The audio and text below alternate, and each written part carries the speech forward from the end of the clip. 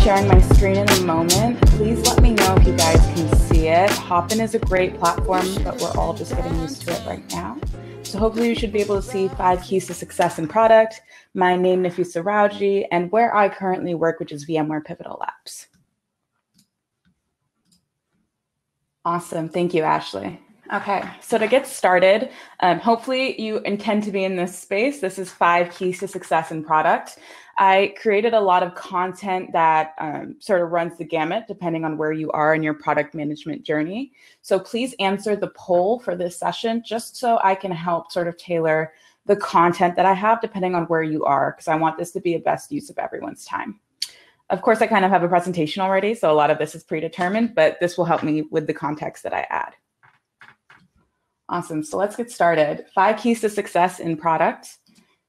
And here's a little agenda, because I don't think you can really be a product manager without lining out your agenda, intended outcomes, setting expectations, looking at a timeline, etc. Today is basically get in loser, we're PMing. Not sure if you guys have seen Mean Girls, definitely one of my favorite movies.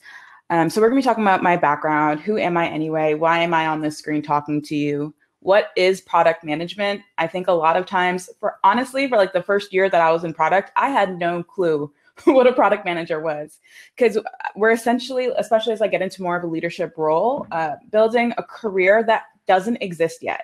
I think for the vast majority of us, even now, if you're in undergrad, depending where you are, there isn't a product management degree. And product management is still trying to be figured out by a lot of companies. And I will speak more to that when I talk about what I do. So let's talk about what is product management. Why do I even like it? Why do I spend all this time trying to be a better product manager? Why do I want to continue down this path? The 5 keys. There are so many lessons, insights, tidbits that can help you have a successful product career, but I'm here to, oh, that's a great question. Can you guys hear me before I keep talking? Awesome. Okay. I'm also going to talk about this. I'm a product manager podcaster. So let me just move my microphone closer just in case it helps. If you guys have any sound issues throughout this session, just let me know in the chat. I'm keeping an eye on it and I can pivot appropriately. So then 5 lessons I've learned the hard way. Like I mentioned, there are a lot of different lessons, tips that you can give for someone in product management because this is such a nebulous career, but these are sort of the 5 things that have carried me throughout different environments and different companies as I'm sort of trying to figure out my bearings, get my foundation, and ultimately do well there and drive a product that is successful. So then next steps, what should you do with this information? I think that a lot of times, especially because tech is such a hot industry and product management is, maybe I'm biased, one of the hotter roles, you can get a lot of like nebulous advice and it's like, okay, that was great, but what do I do now, especially in my role? So we're going to be talking about next steps, what to do with this information after this session. And then finally, Q&A. What questions do you guys have for me? I want this to be like half Q&A. Let's make it a discussion. Even if you want to turn on your camera to ask a question, or if you prefer just talking in the chat, like I mentioned, I am checking the chat room as you guys are putting in comments and questions. So this will be more so discussion because I want to make sure I'm able to provide helpful, honest insights for you wherever you are in your product journey. Awesome. So let's move on to who I actually am. Of course, I look a little different in my headshot, you know, with a little contour, and my friend who is an amazing photographer taking the picture. But my name is Nafisa. I am a senior product manager at VMware Pivotal Labs. For context, I joined Pivotal Labs. Well, I'll get into when I joined, but Pivotal Labs got acquired by VMware, I guess, a year ago. In the pandemic, everything is like, what is time anymore? VMware is a global software company that specializes in cloud services. We build, maintain, and operate for our clients in some context. So we build the cloud infrastructure, we maintain it through our mission labs and a lot of other services we provide, and we also operate as well. I work more so in the build part, building web and mobile software apps for our clients. So I'm an award-winning product manager. I can officially say that at this point. I received the Accelerating Our Best Award, which is the highest tier award that an employee in VMware Global can achieve. I'm the co-founder of TechsGiving nonprofit. Hopefully you guys all know what TechsGiving is at this point, but we are a nonprofit with the mission of building a more equitable tech industry and tech future by upskilling the Black and brown folks who are often overlooked but have quite a bit of potential that we want to tap into. Outside of my 9 to 5, I am the host of Everyday Social Club podcast, which is a podcast all about how Black and brown people are finding our sense of happiness personally, professionally, all of the above spiritually. And then if you guys are looking to connect with me, of course, you can click on my profile and go to my LinkedIn link there. But I also have a convenient bit.ly, which is bit.ly/Nafi LinkedIn. A lot of my friends call me Nafi. It's less characters. So you can also find me and my LinkedIn profile that way. Awesome. So before we begin, let's talk a little bit about my work history. I started working in tech in college and undergrad, more from a marketing perspective. My formal education is a BBA in marketing. During my time in college, I loved money. So I was like working so much all the time. I had at least one job and at least one internship my entire college career, including summers. I think sophomore fall year, I had 2 internships, a job. I was competing for Miss Black and Gold, and I was marketing chair of my community service organization. I've always just loved being extremely involved and being close to the action for business. So you will see me with my very sad red hair phase.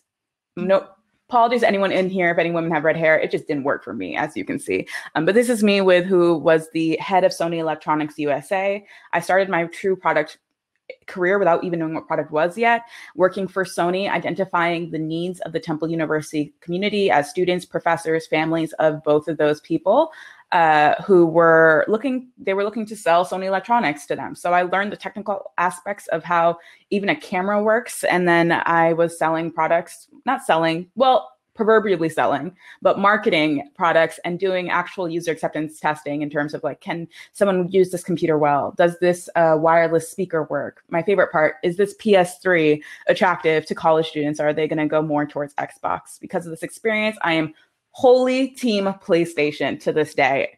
My PS4 is not yet here, but let's all hope it gets here at some point. My official post-grad career, I started at Deloitte Digital. I accepted my offer like right at the end of my college career. And I was the first person from Temple University to be recruited directly into Deloitte Digital, which is the more digital software mobile apps that we talk about, but like in a more creative digital agency format. I was at Deloitte Digital for 3 years before transferring to the private sector because I started at Deloitte Digital in the federal market in the DC office.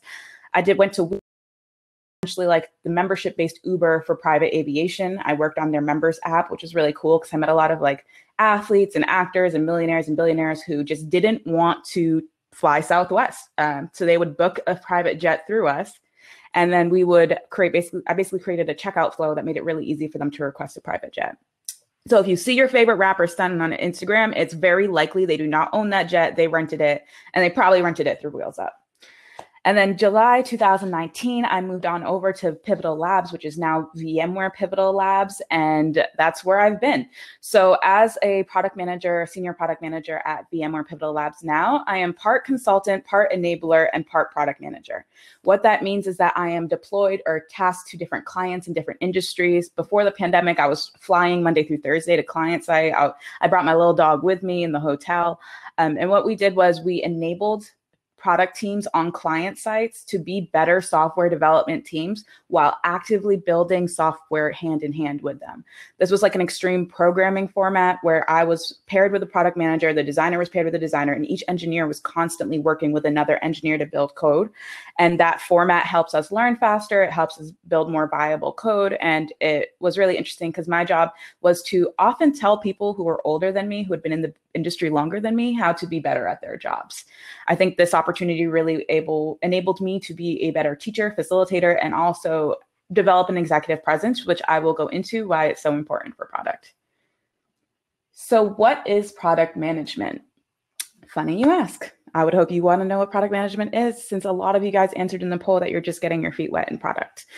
Officially, if you look at, I don't want to say Merriam-Webster because I don't think product management is in Merriam-Webster, but maybe if you did crack the code or what have you, the role of product manager is to guide the success of a product and lead the cross-functional team building it, which sounds vague as hell. If you guys only got that one sentence for your job description applied, you probably wouldn't know what to do your first day on job, right?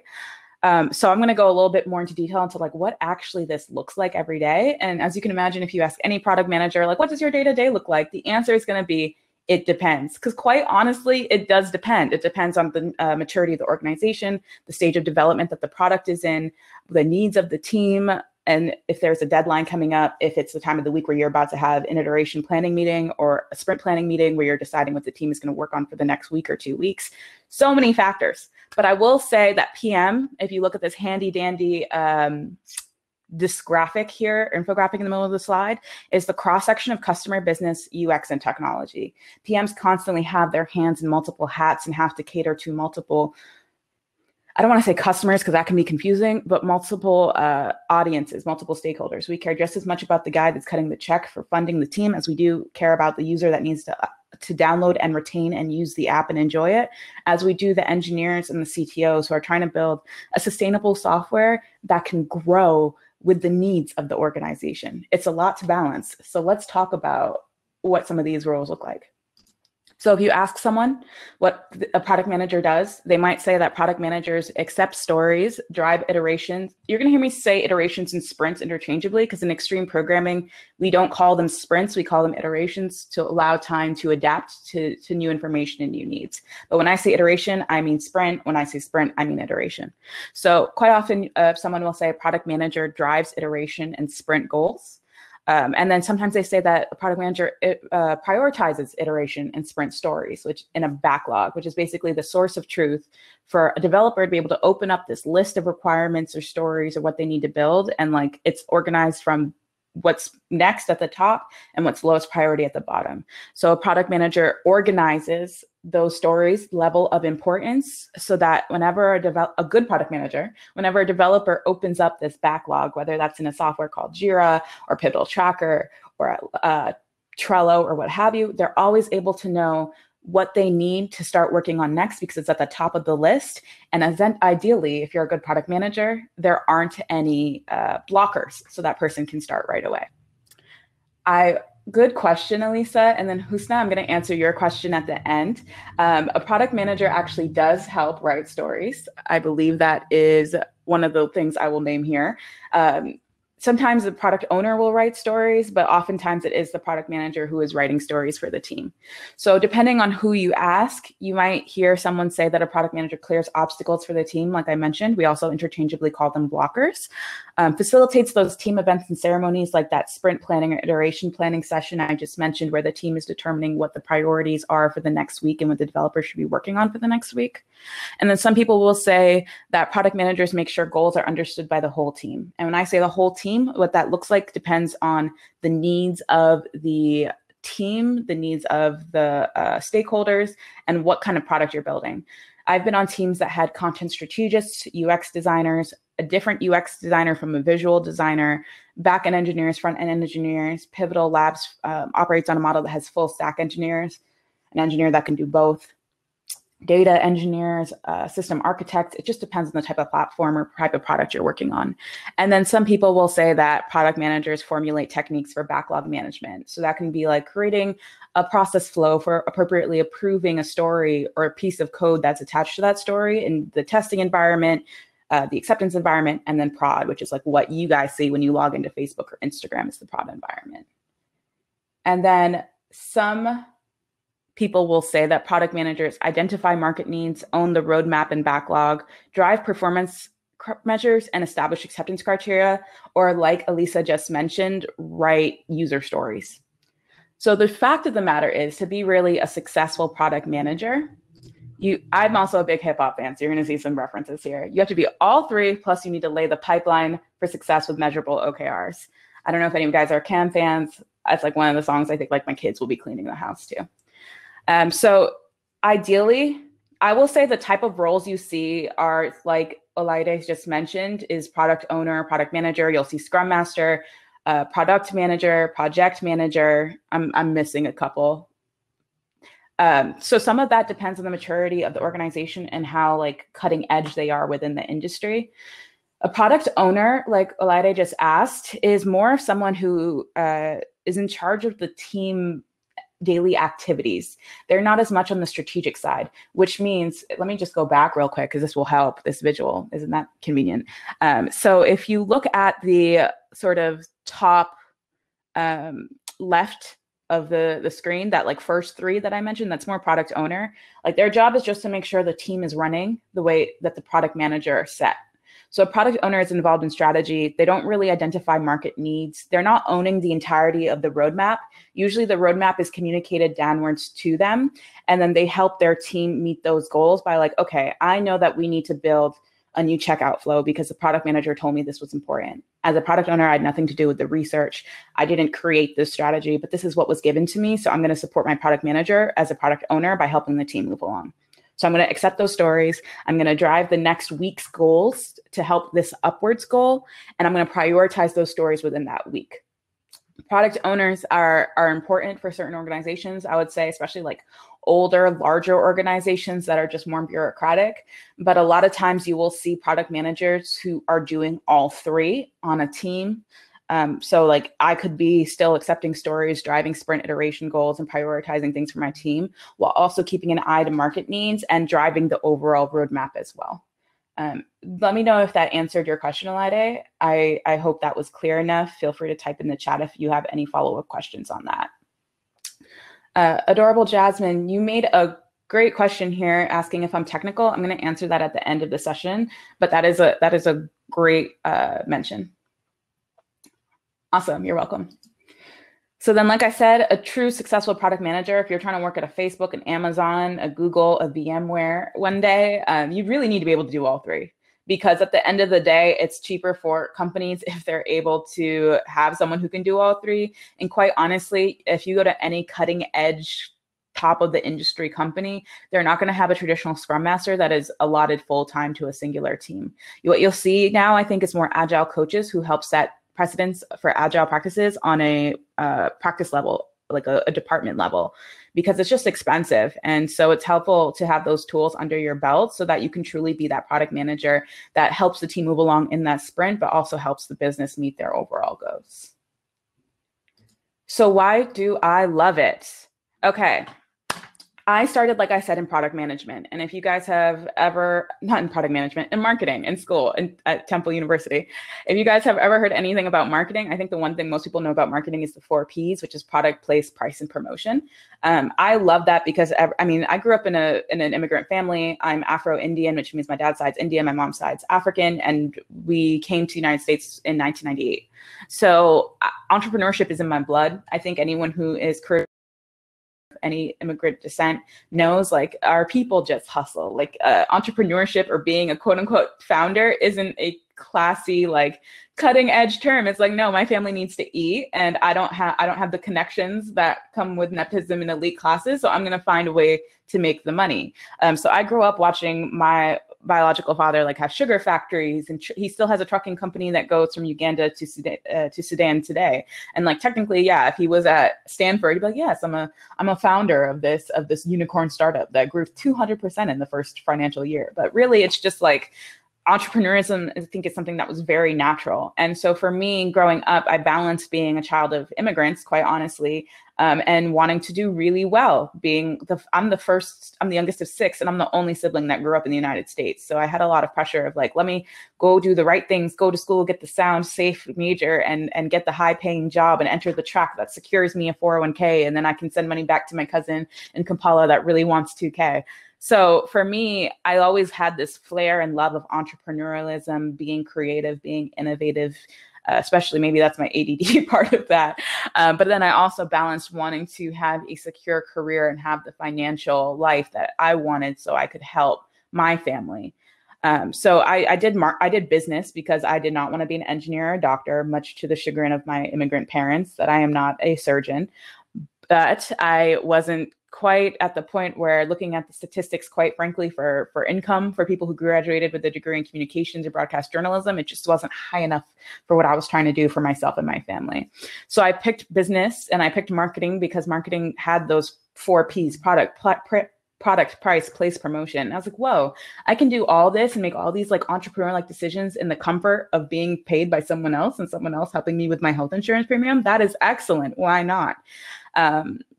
And it wasn't until I kept falling into tech industry-like marketing roles with Amazon, Windows, Sony, Lulu, which was a Yelp app basically for women dating, where you could give Yelp reviews for men that you have spent time with, so other women would know.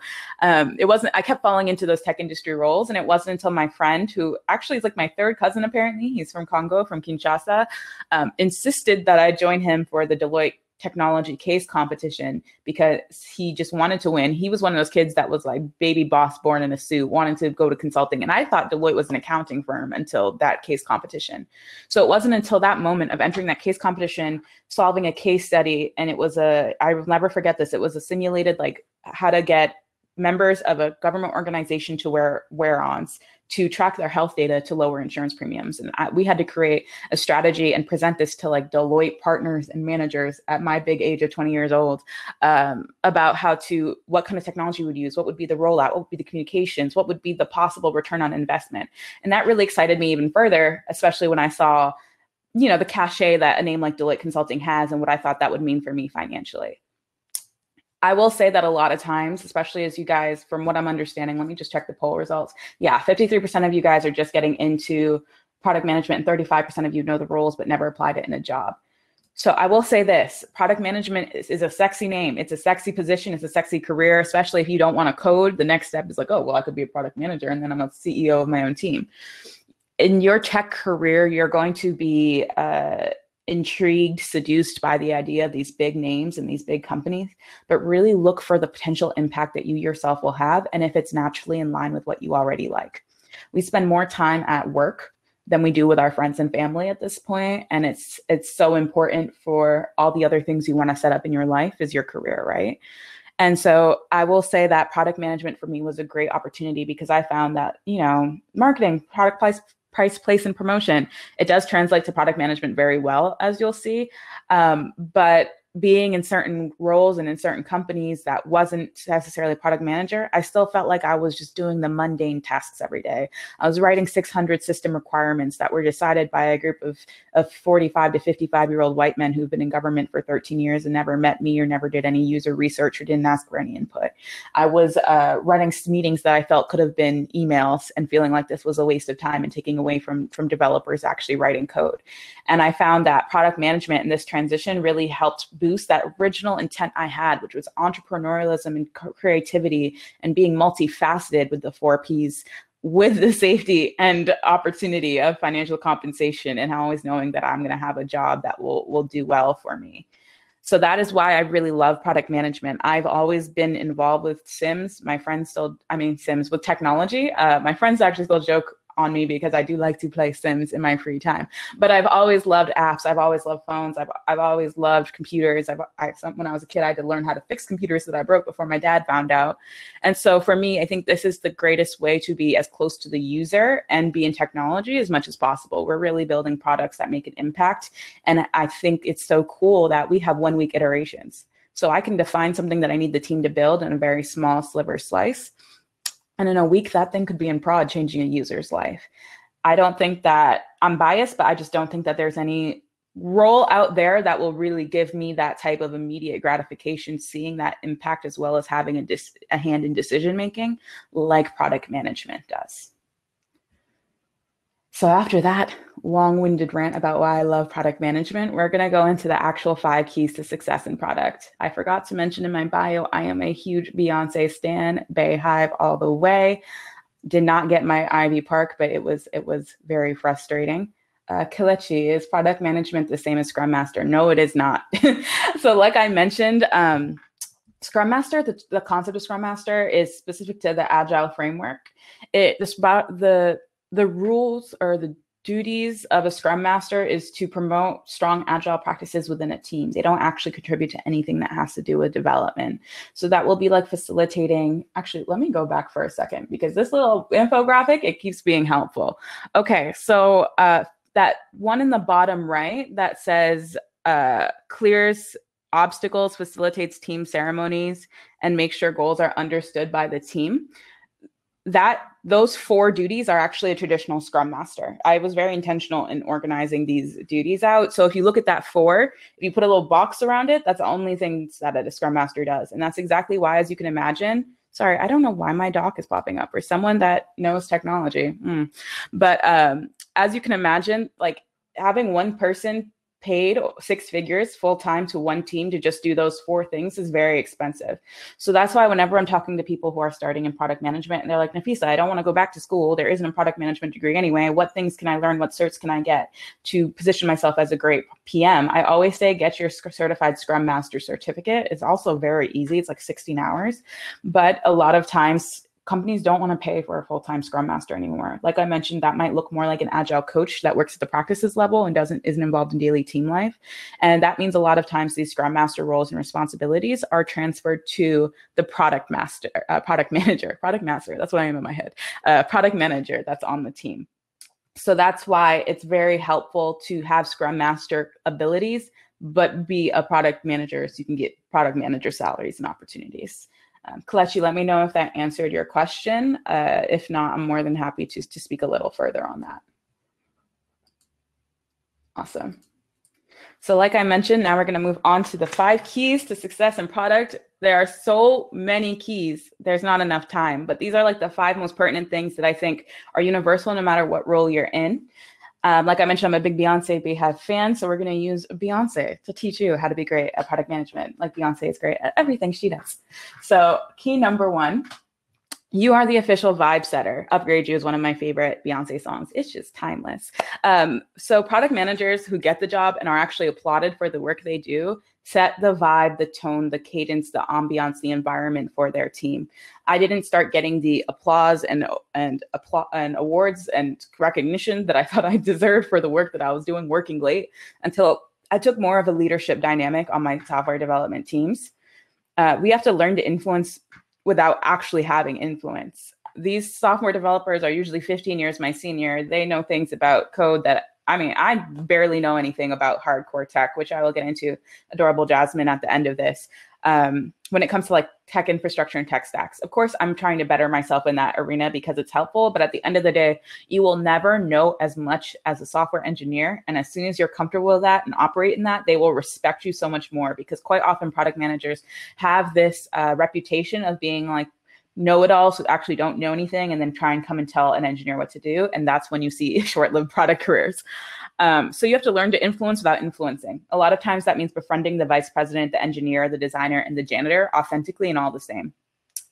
I remember at my startup, one of the first things I did was I took the testing engineer out to coffee, and then I had drinks with the COO, this chief officer for operations. It was like in the same week, because you have to really invest in people individually and make sure they feel heard, respected, considered, and prioritized so that they're open to hearing what you have to say. So by being the official vibe setter of the team, I am always bubbly. I am always positive. I am always trying to look out for the quietest person on the Zoom call, emphasis on Zoom call, because we're all working remote. So that way, everyone on the team feels empowered and happy to be there. And when people are happy to be on the team, they're their best selves and they do the best work. And then when those uncomfortable conversations come about, it's a lot easier to get to a consensus when people aren't already on edge and on defense. I think of it as the same way as having my group of friends or being in a relationship. So like Beyonce said, I can do for you what Martin did for the people. I think that a product manager sets the tone and cadence. We cannot do the work for people. We cannot tell people what to do, but we can provide a great ambiance, a great environment, make sure people can speak up about their individual concerns. So I don't know everything about UX and development, so I need people who do know more to speak up and feel comfortable doing so when I'm making a mishap.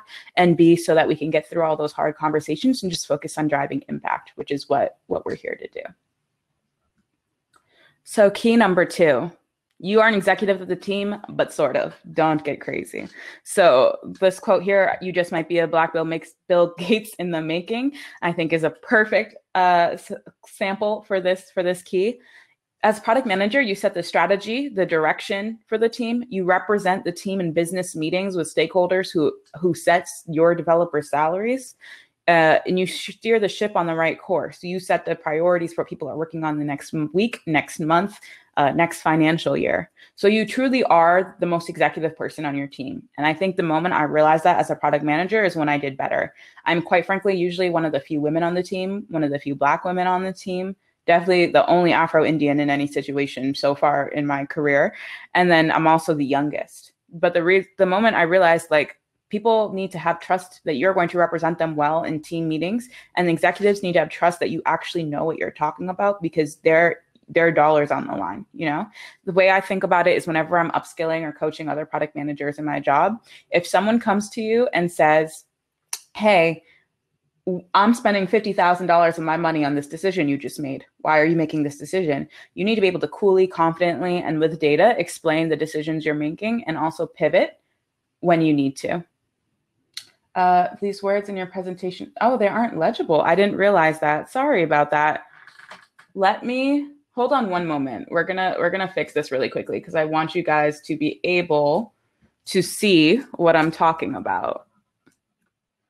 Let's see. This is the problem with trying to move Google Slides, because that's usually what we work with, to PowerPoint and then back.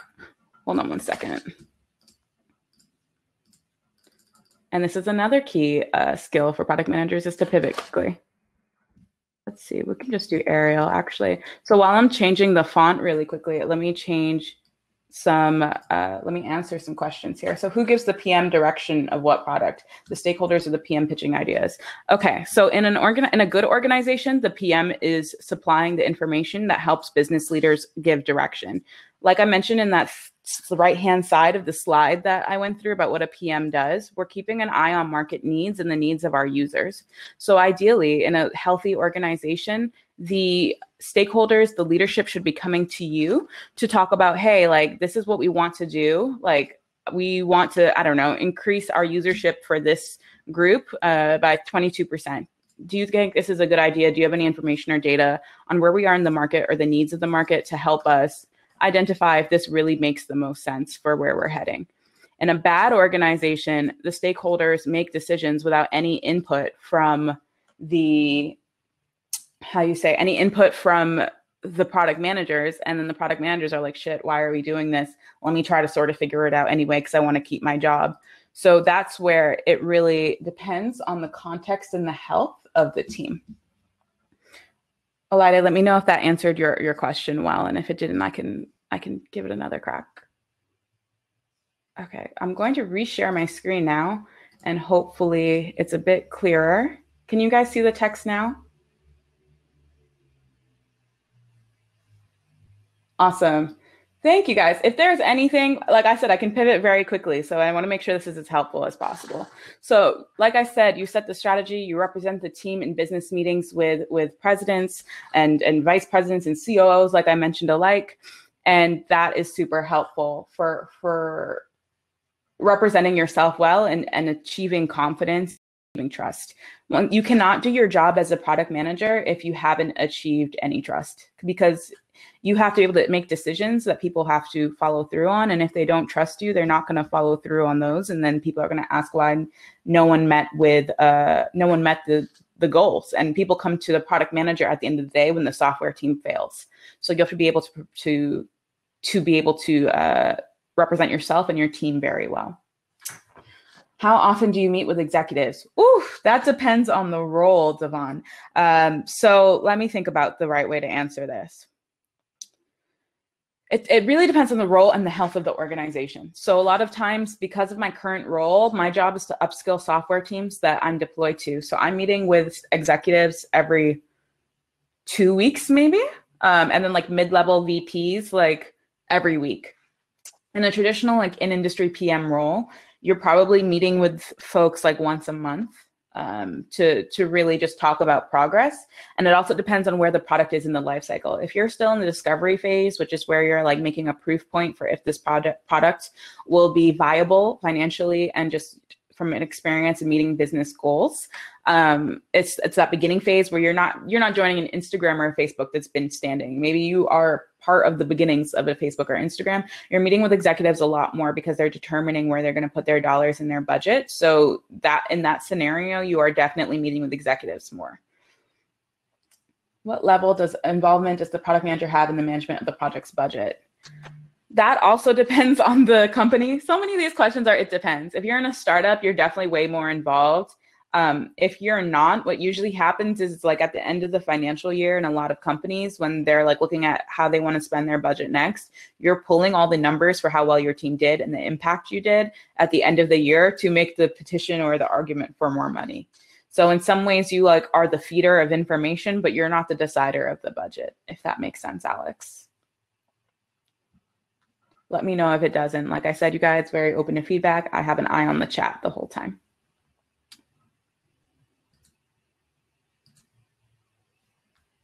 Okay, so key number 3, get comfortable questioning yourself and being questioned.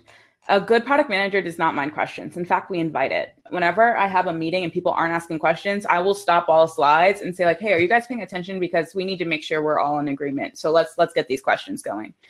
Questions are a really good thing. It validates my understanding because you honestly don't know if you know something until you teach it or have to come explain it to someone else. It validates assumptions because a lot of times we're moving very quickly. So we have to make these, treat assumptions as facts sometimes. And sometimes people treat assumptions as facts without validating it. And what I mean when I say that is you could say, like I'm on Twitter, right? And a lot of times people will say like, oh, Twitter is for being honest and Instagram is for flexing. So someone on an Instagram team or on a product that needs to use Instagram might make the assumption like, oh yeah, everyone on Instagram is just 6 figures making so much money. That is an assumption. You might make product decisions based on that assumption. Like, oh, because everyone on Instagram that I see makes so much money and is always traveling and happy, it doesn't make sense to market, I don't know, self-help depression tools because no one on that app is upset or dealing with things because they all post only the highlights of their life. That is an expensive assumption because you are now making product decisions based on what you think to be true. Validating those assumptions is doing the research and taking the time to make sure that you have a third-party source that isn't subjective, that can tell you like, oh, well, statistically, 34% of Instagram users researched where to find a therapist near them in the last 3 weeks. So clearly there is a market there for using self-help products or self-help content on that app. So that's something where if I had just gone on the assumption that everyone on Instagram is happy because that's just what I see, it would have been a very expensive decision, either in missed opportunity, missed revenue, or making the wrong decision and creating something that doesn't actually cater to people because I just made the assumption that it just would. So people asking questions is helpful because it makes us say sort of like, do we actually know what we're talking about? Is this just something that I had from opinion that I've been making very expensive decisions on? And then it also helps us validate our reasoning. A good PM is able to walk through their thought process without showing self-doubt. So in that way, it helps me to say, like, if someone says, hey, Nafisa, like, why did you prioritize that story first? And I could say, well, you know, based on these blockers that are happening and for this other team, if we even create this feature now, it won't actually be effective for the user until, I don't know, Team Red finishes their next sprint. So we thought, let's prioritize the next important thing. And then that engineer could say, hey, that actually makes sense. Or they could say, wait a minute, I actually know how to help that team unblock whatever it is that they need to work on. I can go take 2 hours to help them. And then we can actually move up and work on that thing that actually is more important. And in those questions and those conversations, you help the team work better. You help yourself have better insight to, once again, establish trust with the people that you work with every day by being open to answering questions and answering questions well. So that is a balance. You have to be able to answer questions with confidence without trying to bullshit people. And I think a lot of times you'll see the cocky PMs or the PMs that are a bit insecure but aren't right in the growth place being cocky. You mentioned OKRs. How much does data analytics play into the PM role? Lisa, that's a great question. And my apologies if I'm saying anyone's name incorrectly as well. But honestly, data is everything. The better the environment means the more data is apparent or available for PMs to use. Like I mentioned in those assumptions and validation discussion, you validate data. I mean, you validate assumptions with data. Some people tend to think data is just numbers, and that's not always the case. Data can be findings from user interviews. Data can be industry research on Navient or other like companies' websites or data provided by researchers. Data is extremely helpful. Analytics is part of data, but analytics isn't one-to-one, if that makes sense. So analytics is really a part of what you put in place as you're building your product to be able to use like Firebase or Adobe Analytics to track like drop off and where people focus their eyes on the page and and if you have a page, for example, that you spent a lot of time working on 5 years ago, and you're trying to understand if it's worth spending the developer dollars. I call developer dollars how much it costs for someone to create that feature, the developer dollars to work on that page. It's helpful to know if only 3% of your users have gone to that page. If 3% of your users have gone to that page, you have to ask yourself, is this page useless? Is it even worth spending time on? Or are we missing something that would improve this page that we can do in a streamlined, effective way? So data and analytics is extremely helpful, but it's data and analytics are two different things. All analytics is data, but not all data is analytics. Elisa, let me know if that was helpful for you. Awesome. So then as a PM, where do you get your insights and research about users from? This is why user designers are so important. Like Laura, who just did the keynote, I work hand in hand with my user designers. I actually, like my user designer that from my previous job that I left, I want to say a year and a half ago, he and I still get drinks. We still hang out. We still laugh about product stuff, because those people are the closest to the users. As a product manager, you will never be the closest to the user if there's a user designer on your team. Their full job is to really understand your users' pain points and what makes the most sense for their user without even considering the finances. They're a great partner when you want to get more insights about user research. A lot of times as a product manager, especially as like the product manager where I am in my career, I will tell my user designers what I'm interested in learning more about, and they can run me back. They'll say like, oh yeah, we'll set up some interviews to talk about that. Or they'll say, oh, we actually already did research about that. Go check out this this graphic, these notes to learn more. So that is really where PMs get user research from. Also competitive industry research. I'm online all day looking at habits of people, and you'll find sort of like the butterfly effect. Learning about how childhood trauma affects people's brains as they're adults has made me a better product manager, because in a very it could be sinister if you look at Facebook or Instagram, but it could also be altruistic.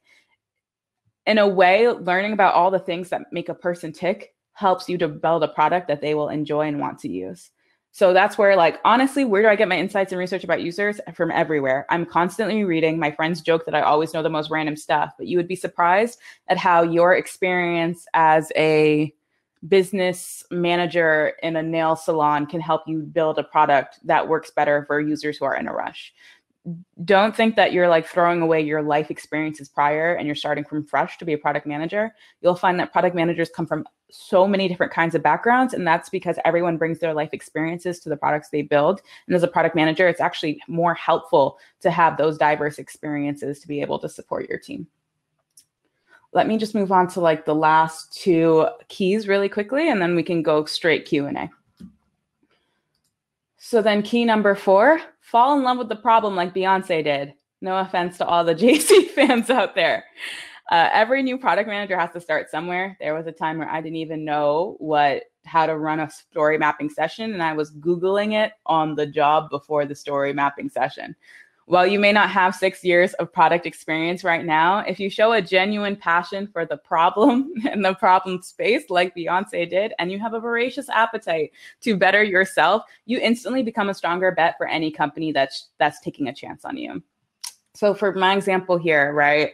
I mean, we all know what happened there, but Beyonce learned her partner and was willing to forgive her partner and learn more to be able to get to the solution that she wanted, even though she'd not been a wife prior.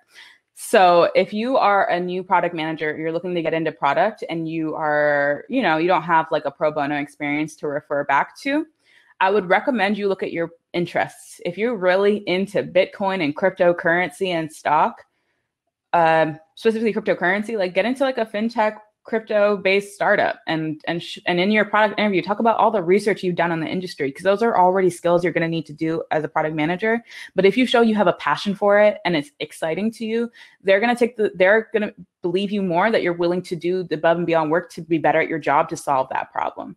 So if you're a new product manager and you're looking to get your first job or whatever, start with what you already have an interest in. It could be fashion, it could be music, it could be, I don't know, basketball, and learn more about that and show in your product management interview how you learn you've learned a lot about that problem and it's personally passionate for you, so that they're willing to make more of a bet on you.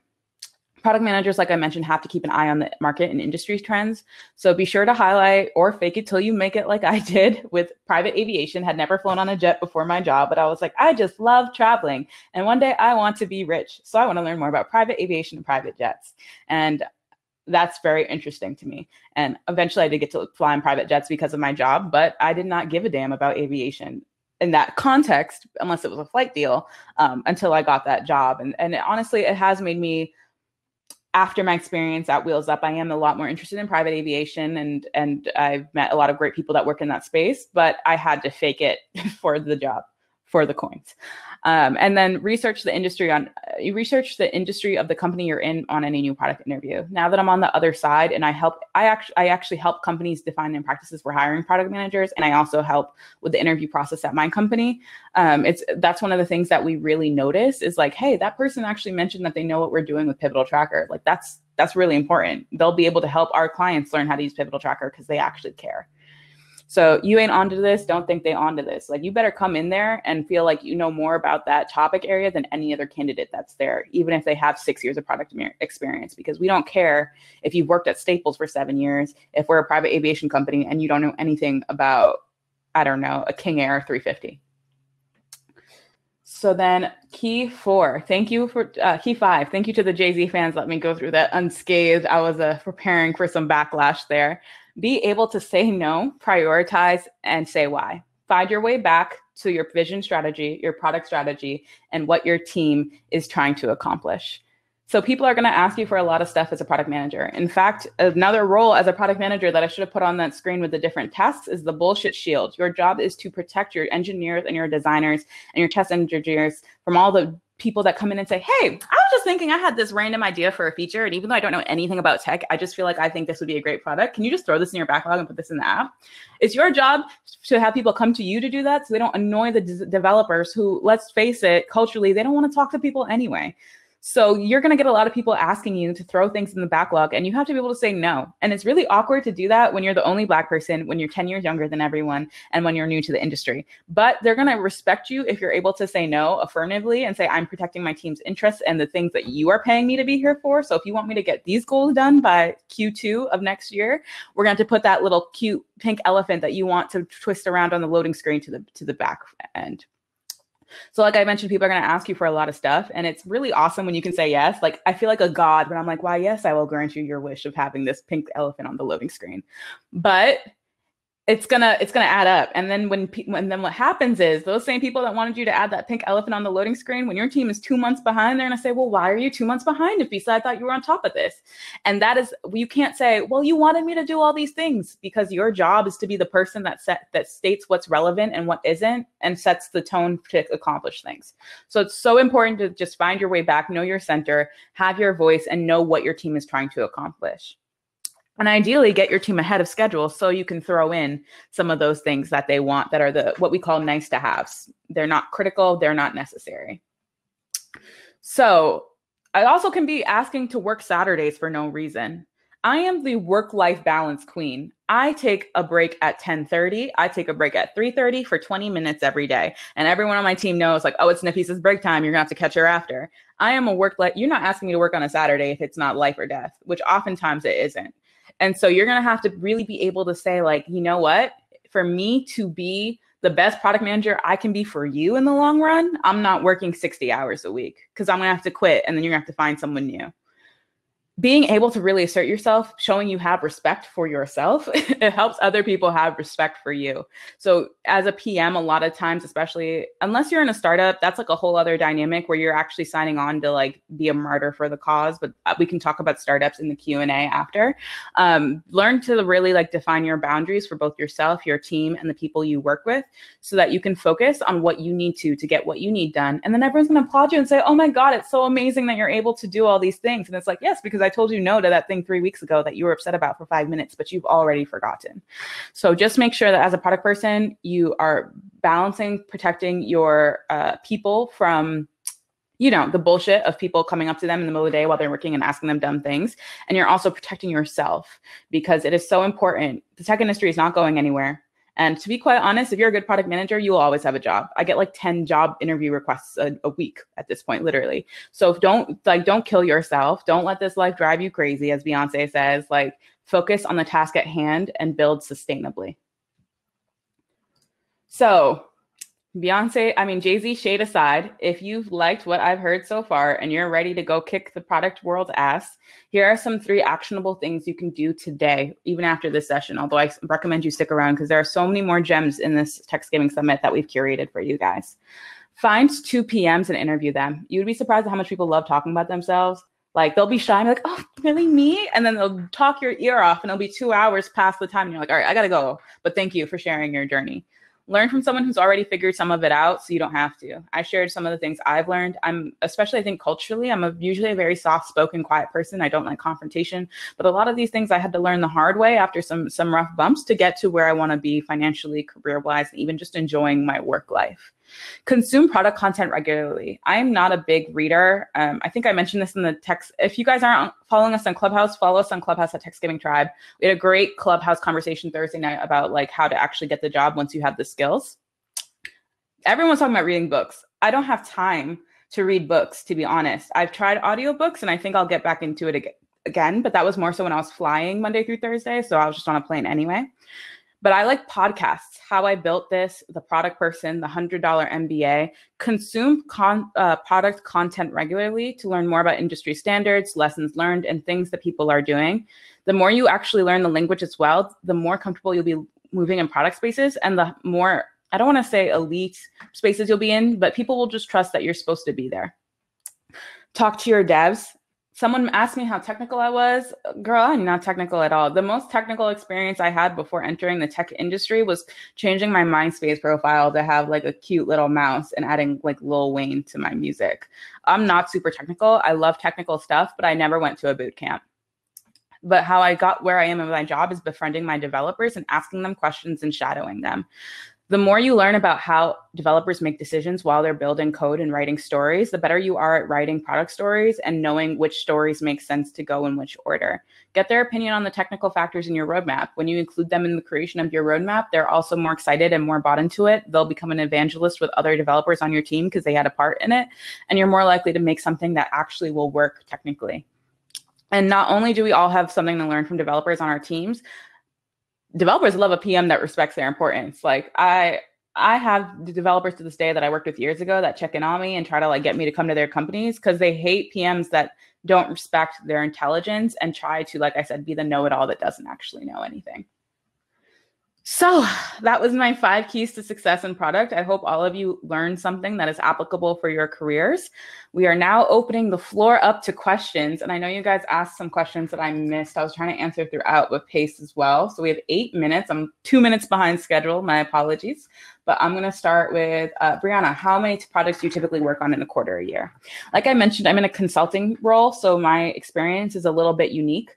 I'd be staffed on 6 to 7 products in a year, 6 to 7 different companies, 6 to 7 different locations, which was fun when you're trying out new foods and you're not in a pandemic. But when you're on an industry, you might only have 1 team a year. You might have 3. It just depends on the structure of the company. And if you're like in a startup or if you're in a larger organization and like how many products are actually in their product suite. Let me see. Nidra say that I live with this at work all the time. Clients always asking for random things. They think you're not a real person. They think you just exist to serve their needs. So you have to define it for yourself. Where can we find your slides? I am more than happy to share these out. I also think these sessions are recorded, so you can go back and see it. But also feel free to just reach out to me on LinkedIn, and I'm more than happy to share with you the link. Because like a civilized person, I use Google Drive primarily. Let's see. If taking an internship for product manager role, would it be more beneficial to take a PM role at a large tech company versus a PM role at a startup in order to get up to speed quickly? This is a good question, Kevin. I think there's actually no wrong path. The goal is to get experience as soon as possible. I think it also depends on what your personal goals are. If you want to accelerate your career very quickly, I would say go start, and skill-wise, I would say go startup. If you want to build a large network quickly, I would say go large tech company because you're interacting with, meeting people, making those LinkedIn connections, and you have the cachet of a well-known name. Let me know if that answered your question, Kevin. What podcast did you suggest? Okay, what I'm going to do right now is I'm going to open my Spotify to look at my podcast really quick. So I listen to Bigger Pockets, which is like a bunch of real estate investors and entrepreneurs. I listen to How I Made This, $100 MBA, Freakonomics, Design Matters, which talks about like why design matters for business. And I think that's the main tech. Oh, this is product management, which is just, as you can imagine, straight product management. In addition to Scrum Master, what other suggestions do you recommend for PMs? Oh, so many easy certs. Okay, so for more expensive things, I don't like to spend money, but sometimes you want to invest. Kellogg, Cornell, and Berkeley have great product strategy and product management certificates. They're also like the top 10, top 15 MBAs in the country. So it's like getting a mini MBA for your area, and they upskill for tech people in their traditional MBA roles. So I definitely recommend those if you're looking for like more formalized long-term. Short-term certs, certified Scrum product owner, certified Scrum master, and then agile practitioner. It's like certified agile practitioner, CAP. Those are 3 very quick, I'm talking 3 days you have a cert, and they last for 2 years. And like I said, you're positioning yourself to be a better product manager. So when you add those things to your LinkedIn or to your resume, it supports you getting picked out in situations where there's a resume algorithm that's looking for certain keyword matches. Very straightforward, time-wise certs, and you also network with more people and can ask questions in those sessions. What are some common misconceptions of the PM role? That you're a CEO. You are not. You are not in charge of anyone. You are not hiring anyone. I hate seeing people who get into tech for the clout and they get into product management for the clout, thinking they're going to be a mini boss. You are an executive in your own way, but you are not a boss. And the sooner everyone gets over that misconception, the better things are going to be. Believe me, the developers talk shit about these PMs to me all the time. So I hear it. I am a Scrum Master with no technical experience. I'm currently a success and implementation manager. How can I pivot as a PM? Melita, that is a great question. I would say being able to start working on like a body of work, find an app that you really like and like break down the research you would do on the customer markets and like identify a feature that you think that they should work on, and then literally create a pseudo backlog for what that would look like. Create that as a digital portfolio per website, and then add that as a link to your resumes.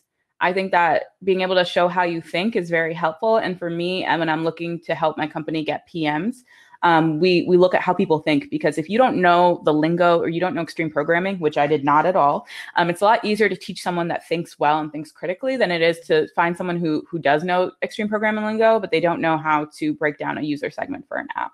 So I definitely recommend that, and feel free to connect with me on LinkedIn after if you would like to talk more about that, because I'm not technical to this day. I think I'm going to learn JavaScript in the spring, but that's where I am. So thank you guys all for joining this session. If there was anything that you need more clarification on, feel free to reach out to me after. Everyone at Techsgiving, we've been working really hard this year for you guys. So please make sure to just give $1, just a little something to help us, because we then give poor Black and brown kids their first laptops, access to consistent Wi-Fi to check hotspots, so they don't have to learn these things when we learn them. Awesome. So I'm going to play some music to play us out. Thank you guys for joining. These sessions are all you in the main room.